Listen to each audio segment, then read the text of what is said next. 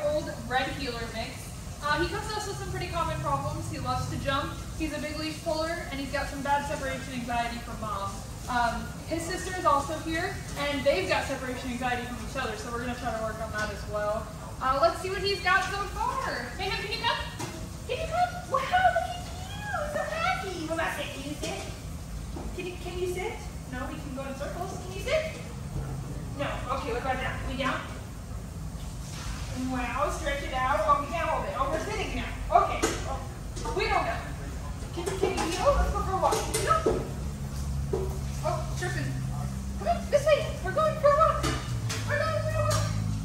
All right, not too bad. Got a little bit of work to do here with Mayhem, but that's all right. We'll get him fixed up in those 15 days that he's here with us.